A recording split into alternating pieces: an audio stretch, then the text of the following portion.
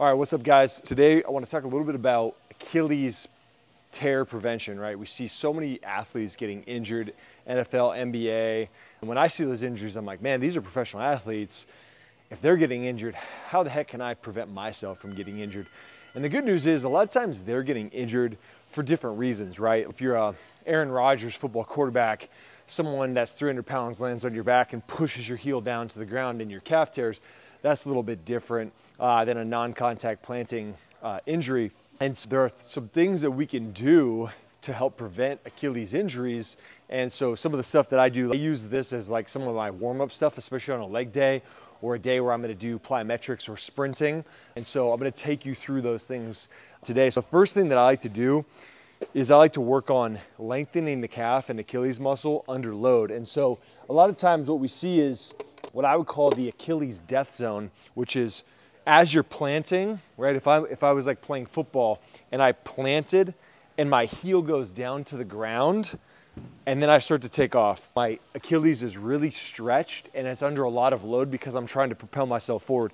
I'm gonna try to recreate that situation. And so one of the ones that I like to do is I like to go on a wedge that's in an incline and I'll work on a single leg calf raise. You could do this kind of holding on so you don't have to do it in balancing, or you could do it balancing, and you're just gonna really work on going down and getting a stretch into the Achilles and calf and then coming back up out of it. Now, if you have one of these nice tilt boards, you can kind of do it at different angles so I can get really steep. Now I've got a lot of stretch on my Achilles, and so I can practice coming up and down into that position and stretching and strengthening that Achilles throughout the motion.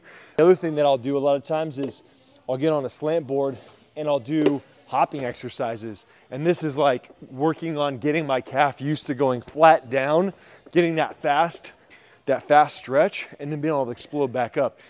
Before you do that phase, you might even just do like some bouncy calf raises. So my toes aren't actually leaving the ground. I'm just kind of bouncing up and down. But again, I'm trying to get my calf and Achilles used to that force.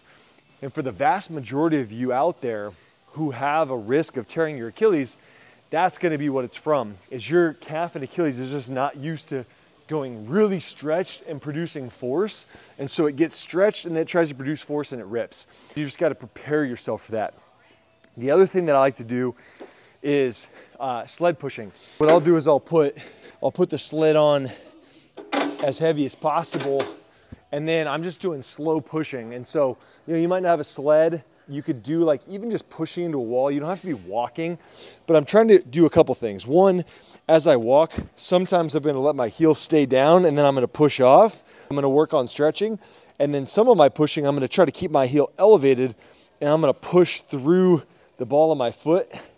And I'm just gonna work on creating stability in my ankle, because what I wanna be able to do first off is if I plant, I wanna be able to keep my heel up, because if I let my heel go down to the ground and then I plant off, again, I'm getting that really long stretch, and that overstretching could cause that tearing of that Achilles or the calf muscle.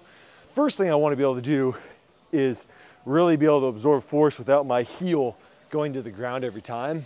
These are a few different things that you can work on. Like I said, I sprinkle them into my daily program, especially for leg day.